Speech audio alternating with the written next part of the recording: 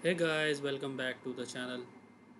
Hope you are doing well. Today I am going to guide you how you can create the GUI user for your multiple users, how you can create internal users in your Wazuh server. So let's just move towards the configuration and the way how you can create new users in the Wazuh server. The first step, you have to log in your Wazuh GUI.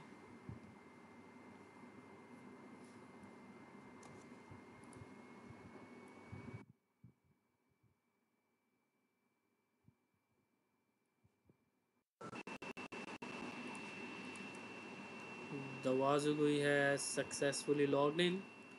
The next step you have to follow is to click on this menu icon and goes down, drop down, click on this security button. This is the window where you can create new user, assign rules, whatever you like to do. Click on this internal user button. Currently I am logged in with my admin user default and which have backend roles admin.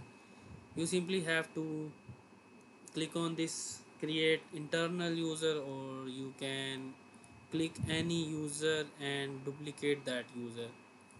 So currently I am going to create a new internal user. You have to type the name for username and password. The password must be tricky and not the easier one, so I have created a difficult password because the instructions are pretty clear here. Password should be at least 8 characters long and contain at least one uppercase letter, one lowercase letter, one digit, and one special character. The username must contain from 2 to 50 characters. Valid characters are A to Z, 0 to 9, underscore, hyphen, and Unicode characters. You can use all these instructions in your username you want to use. So I have created a username and the password as well. This is the tricky part. What you have to do, you have to assign role to this user.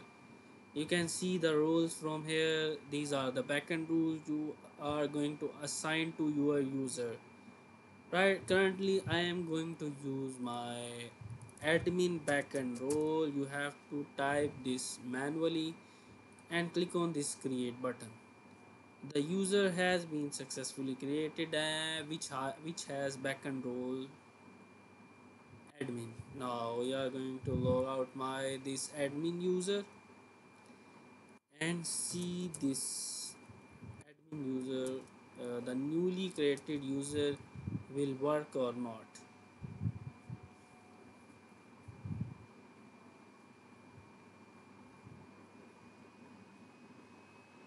Yeah, the user has been working fine. Currently you, if you want to change password for the user, you can click on this reset password button. You can easily change your password from here. You have to enter the current password and newly password and click on this reset button. This is the one scenario. You can create an internal user. We are going to use another. Click on, we are going to select an user and click on this action button and click on this duplicate. We are going to name whatever we want to and just have to enter the password. We, if you want to change the name, you can type here. The admin role, backend role already assigned. Now we are going to click on this create button. Now use the third one user I have created in front of you. That was test copy and the password was the same. Enter that password and click on this login button, and there you go, you have successfully logged in with your newly created user. This is how you can assign backend role to the newly created user. If you want to assign any of the role to user, you can open the default user from here and you can create the new role from here as well.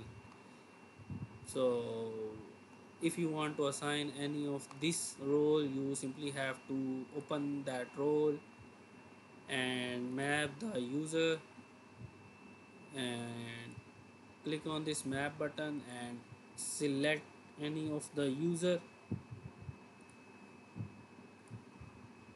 This is how you can